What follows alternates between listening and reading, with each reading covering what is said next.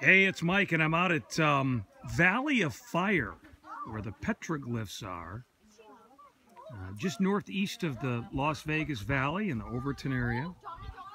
Beautiful country, but what's really cool is I'm here with my daughter's school. And you see all these like chipmunks here? You see these?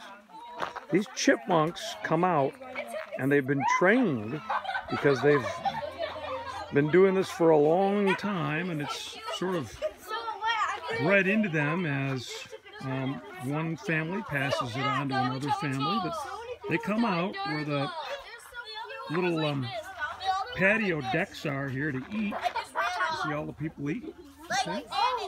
And what happens is that they come out looking for food. And the kids or anybody else will throw food out for them. And they come darting out real quick. You know, they've got that super fast metabolism and those fast twitch muscles that let them come out and take the food. They'll take it real quick, but they're all over the place. So it's really kind of cool. And then what they do is they take it back into this little warren of homes inside where all the roots and this brush can protect them against predators. And the reason that they move so fast, of course, is because they don't want to be out in the open for long.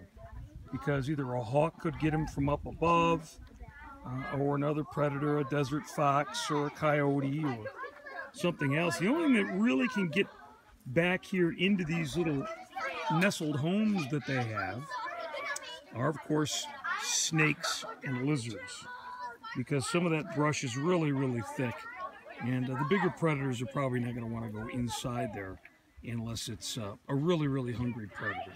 So kind of a cool look at the Valley of Fire and some of the ways that the natural animals have adapted here and to live in concert with men and human beings. They've become little scavengers. That's kind of cool. So we'll say goodbye, Mr. Chipmunk. Bye-bye.